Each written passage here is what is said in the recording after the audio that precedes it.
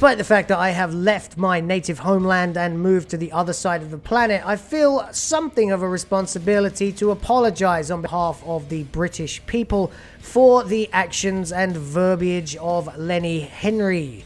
This is a man who has made himself an outstanding career of, first of all, making quite inappropriate jokes as a character called Theophilus P. Wildebeest, parlaying that somehow into becoming an ambassador of charity for the UK and Africa, getting knighted by the bloody Queen, and still complaining about racism everywhere he goes.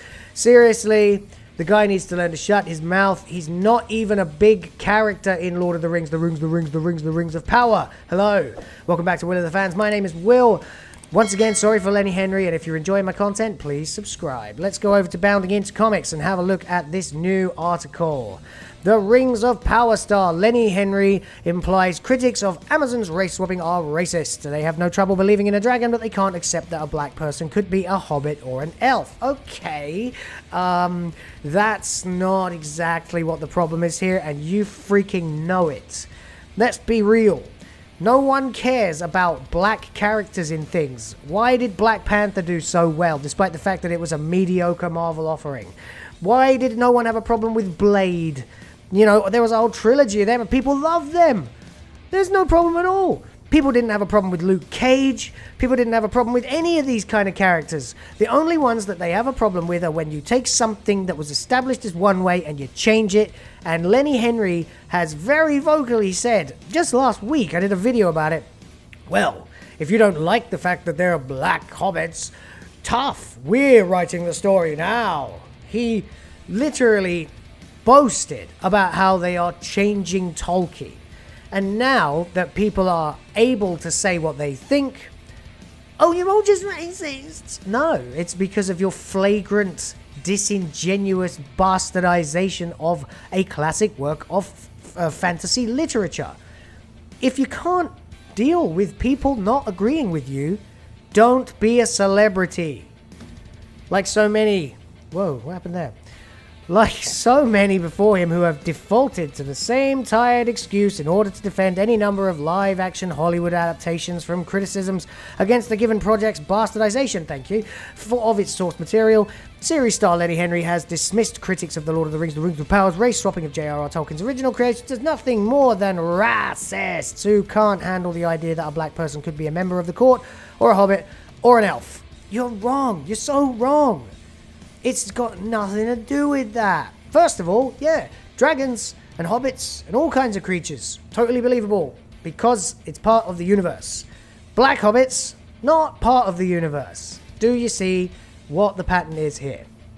Because seriously, there is a little bit more to it than just hating the color of people's skin. You'll find that invariably, people on our side of the argument couldn't give a toss about somebody's skin color, unless it becomes something politicized and ruins a property that we love. In actual fact, we couldn't care less. Not at all what color you are. I don't care. I'm an expat. I live in a country that's nothing like a white country. That's a fact. If I was a racist, I couldn't possibly do that. Use your brain.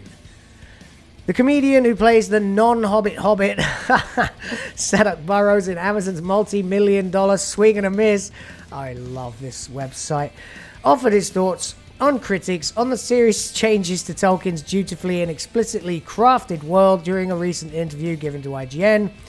Prompted to address the subject by GQ Associate Digital Editor Ben Allen's inquiry of what made you want to get involved in the Rings of Power, Henry bluntly began, I love fantasy. Yeah, do you? Do you love the fantasy that anyone cares what you think? I've been reading comics since I was 9, he recalled. Tolkien was from Birmingham, and the Shire is based on the Lickey Hills in Birmingham. It all feels like something to me. Right, great, yes, it was also based on such an environment several hundred years ago, but with magic. And the man who wrote it has full editorial control over what color people are in his world. If Marvel can have Wakanda, why can't we have Middle-earth? Whatever.